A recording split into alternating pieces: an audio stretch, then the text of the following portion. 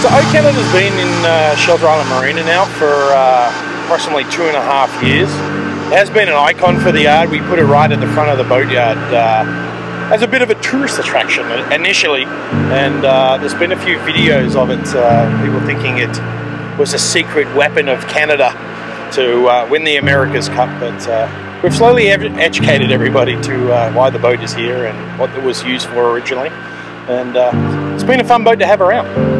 No, I'm gonna miss the crew. It's been fun having you guys around. I felt like you guys are a family, and you've joined the Shelter Island family, and we're gonna miss having you guys here. And we wish you all the best.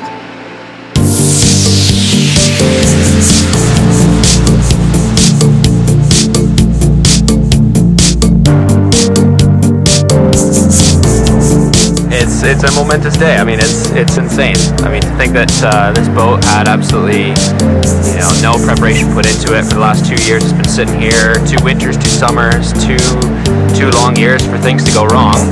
And over a month, we've been able to put it back together. And as of right now, it's looking good. It's floating. Yeah, as of right now, it's floating. We're a long way off from being competitive, but I think, I mean, it's a good start. It's a good start. It's a good start. Hell of a good start. So it's a happy day. Happy day. Nothing's leaking yet. This is a good thing. We like boats to float.